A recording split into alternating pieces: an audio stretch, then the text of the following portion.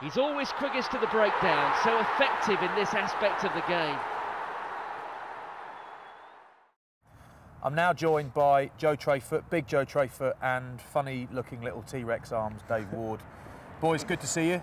Yeah, good to be here, Flats. Thanks very much. We're here to talk about cars, and Wardy, we got a bit of history. We played together at Bath, and I know a little bit about your vehicular past. And I remember you had a car we called it T-Lac. It was were kind of green Ford Focus T-Reg. Yeah. And Matt Perry, originally England fullback, England most capped fullback. Yeah. Legend. Bought that, thinking it was silver. That was the day he realised he was colourblind. Correct. Yeah. When he got it home and someone told him it was green. But how did you come by it? Well, so obviously T-Lac, great car. God rest his soul now. I mean, it's not dead, don't say it. Yeah, Where is it? I had to take it to the scrapyard, Flats. It did me a great service. Obviously, in my trials and tribulations of a rugby career, down to Penzance, up to Manchester, Northampton, London, Bath, obviously. A journeyman pro for a while before you landed here in heaven, weren't you? And it did me a great service. Many a story.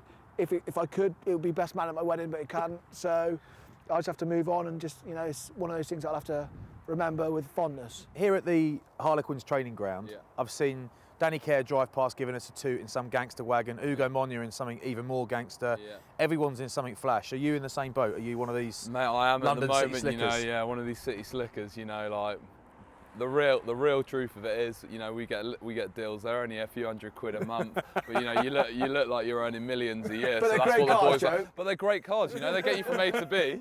Yeah, and sometimes via sea, so it's luxurious and you're living that life, right? Yeah, exactly. Is there anyone here still doing it how you used to do it, Wardy? What are you in these days? Well, I'm still in a Polo. I can't upgrade from, but it's a bit of a newer Polo. But yeah, I mean... So you've changed a bit. Harry Sloan, one of the young guys, he's still in a bit of a battered old beast. Yeah, he is. What people don't know about Dave's car is he's got the pedals which come up higher because he can't actually reach the pedals. So, that's only on long trips.